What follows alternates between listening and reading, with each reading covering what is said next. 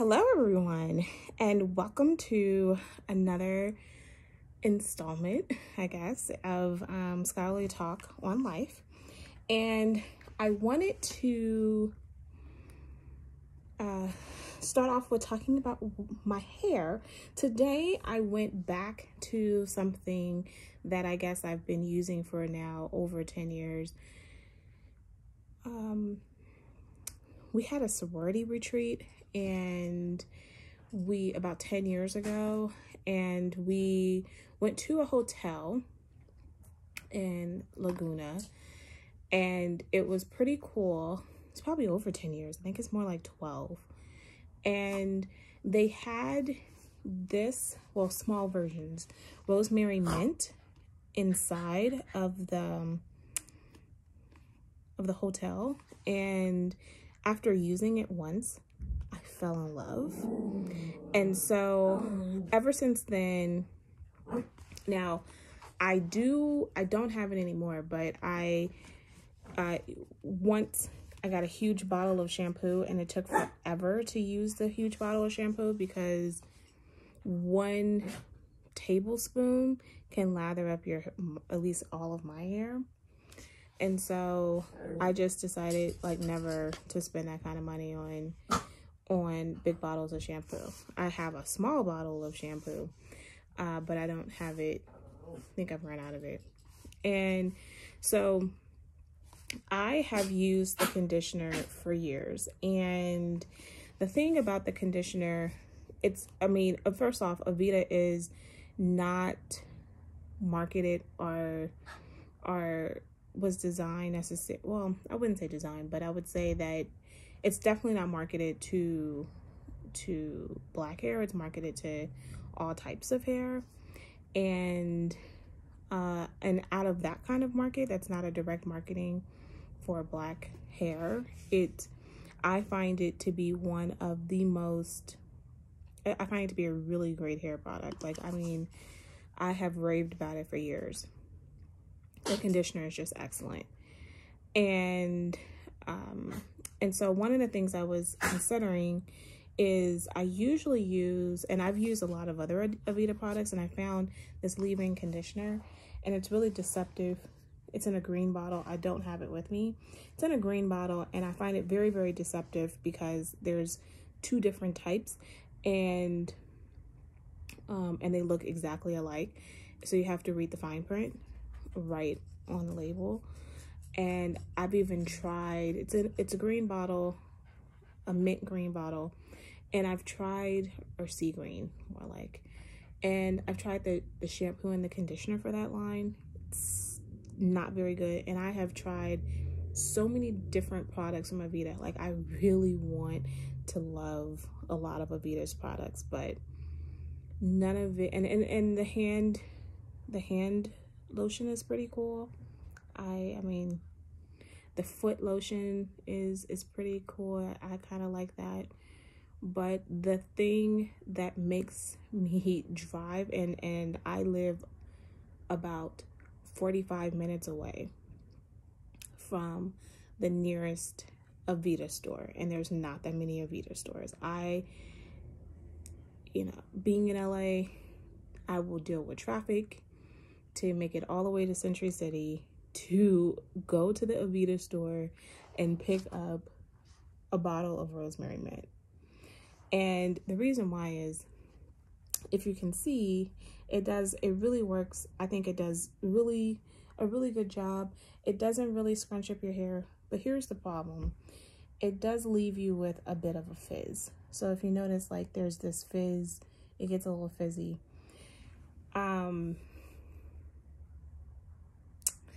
Yeah, I still think, and even after using it, I still think that it's still better than Dove.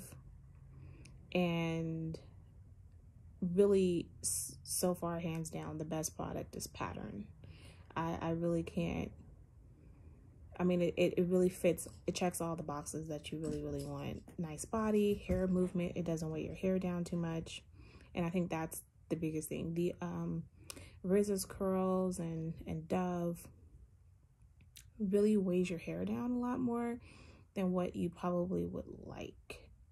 If you like a lot of body, some movement, some bounce, then I would highly recommend Aveda. But even Aveda is a little pricier than Pattern, so I kind of would recommend Pattern. But I would recommend both. Now,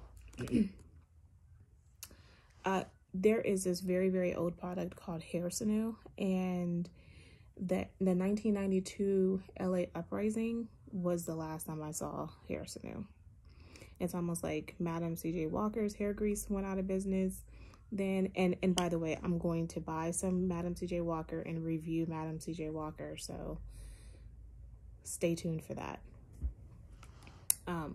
But I wanted to look at Taraji P. Henson's products, and so I have two, and I actually have a third one that I can use, and I'll use it next week, so we could, or maybe tomorrow, so we can see how well it works.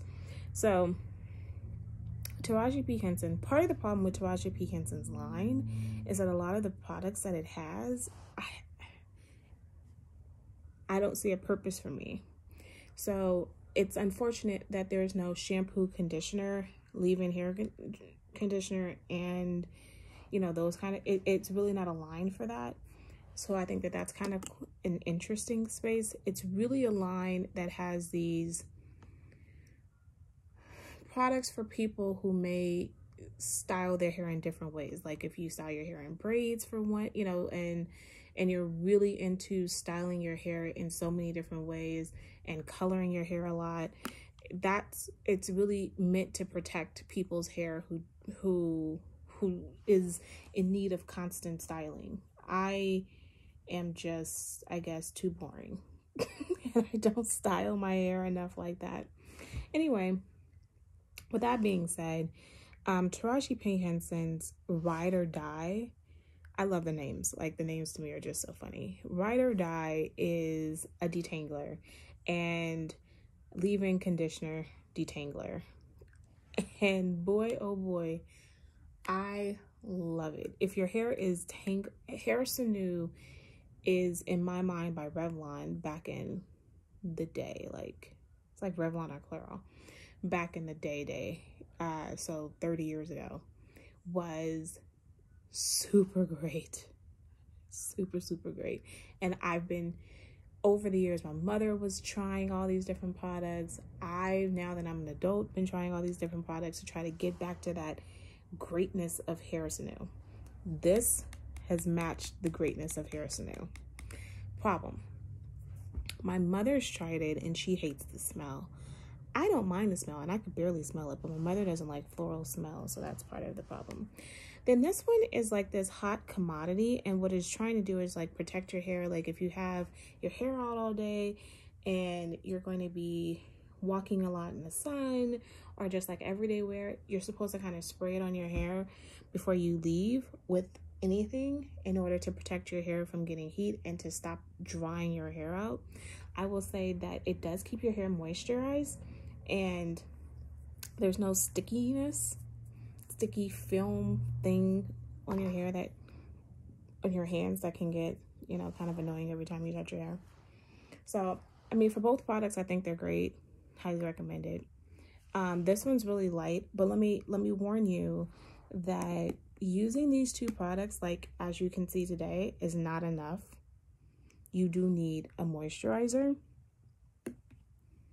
on top of these two products. So do not think that you can just use these two without a moisturizer. You need a moisturizer. It's not enough. It does, I mean, for me, I just used these two products just to see how it was gonna go. And it definitely left my hair a little bit more frizzy. I think I could have used a little bit more, but it's not dry. So, I mean, that's the positive. It's not, but there's a little bit of a fizz. So, you know, that's something to consider. Okay, finally, for my face. So,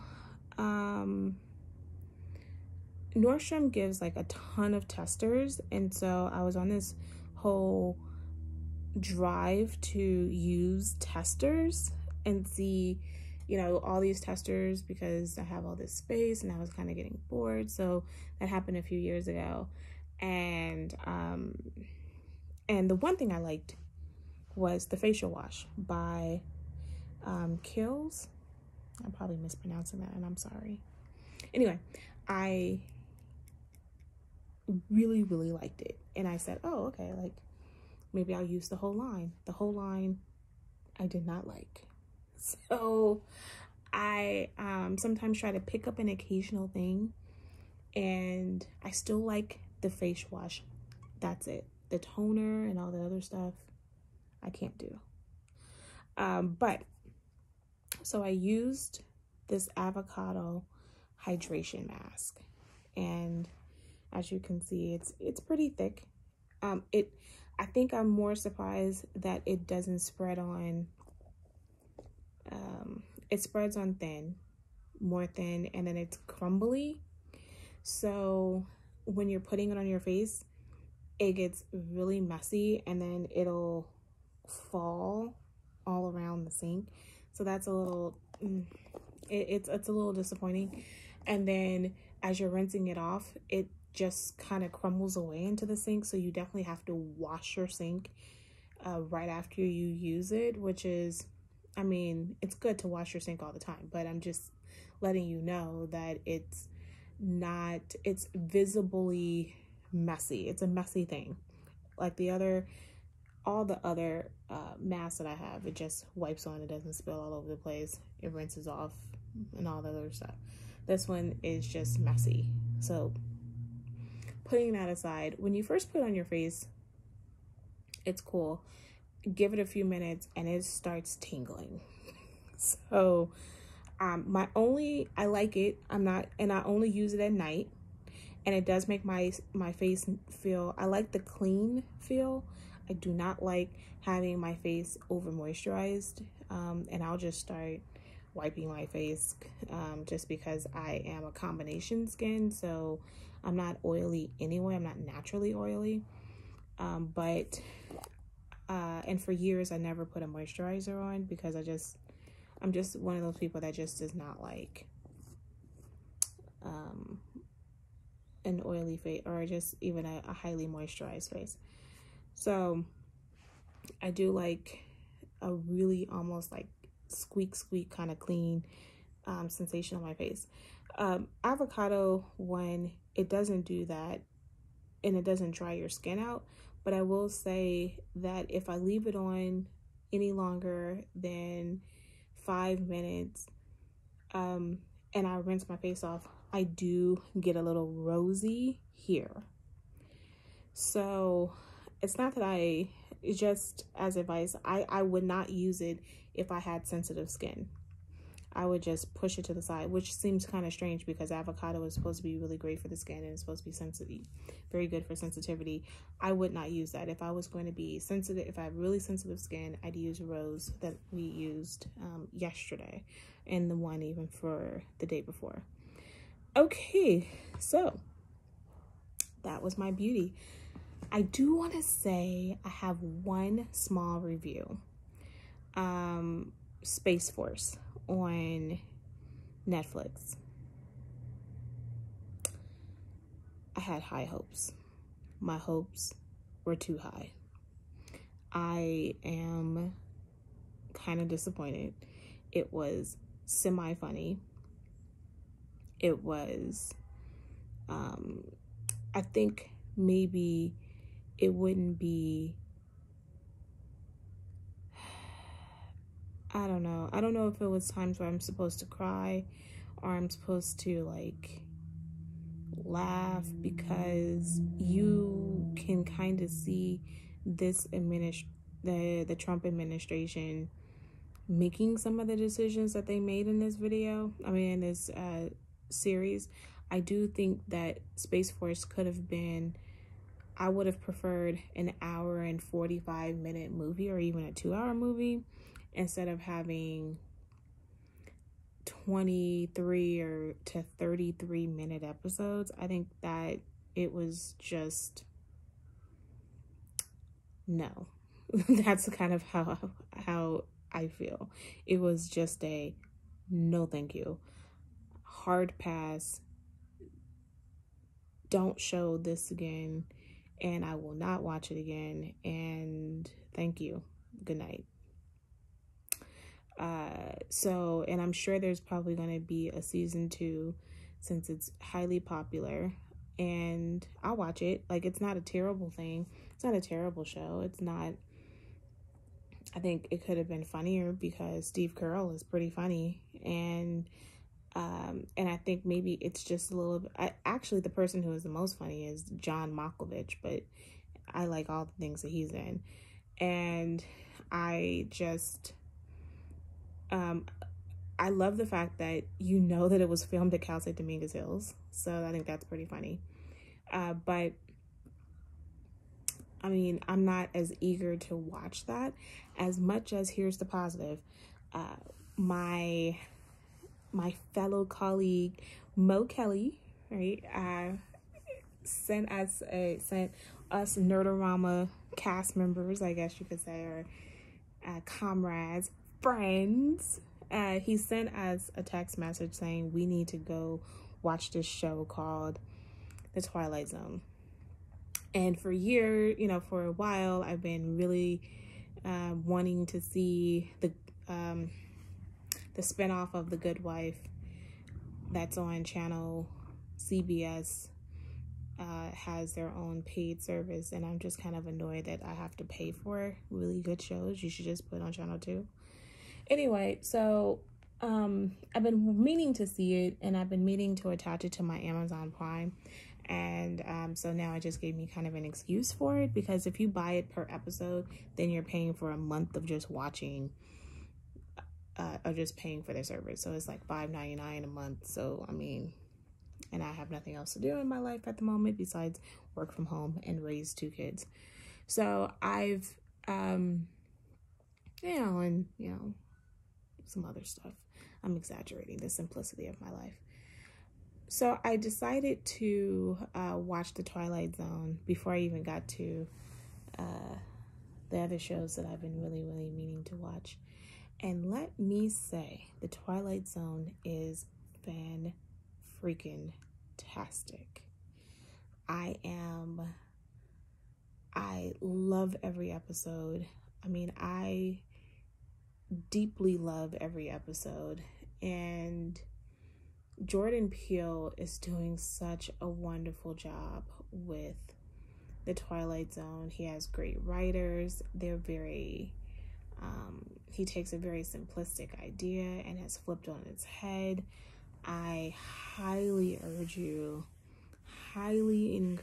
you to check out The Twilight Zone and do a free trial of CBS and try to get that moving.